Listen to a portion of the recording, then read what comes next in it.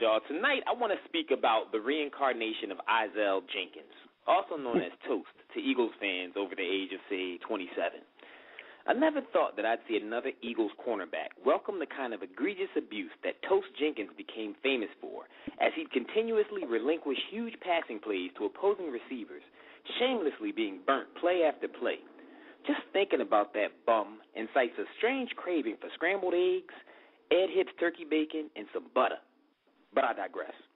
In a short period of time, Dimitri Stir-Fry Patterson has cooked himself into the realm of 10th degree burnage,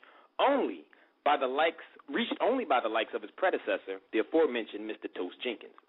Stir-Fry Patterson has showcased sloppy footwork, bad angles, deplorable judgment, and just plain stupid decision-making, like giving a 10-yard cushion to a receiver standing at your team's 1-yard line.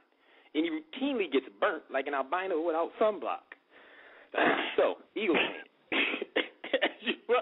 excuse me, brother, as you watch the Eagles games, right? As you watch the Eagles games, you start to feel a strange craving for shrimp fried rice, sushi, or kung pao chicken.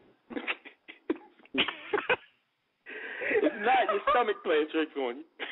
It's the daunting presence of Dimitri Stir-Fry Patterson resonating through your television screens. Don't fight it. Face it.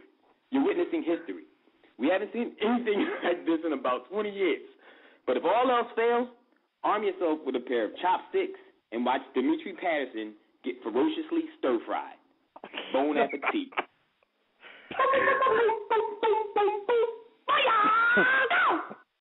Wait, it's the war room with 5 nights at the round table. 5 Philly guys, diversified and educated.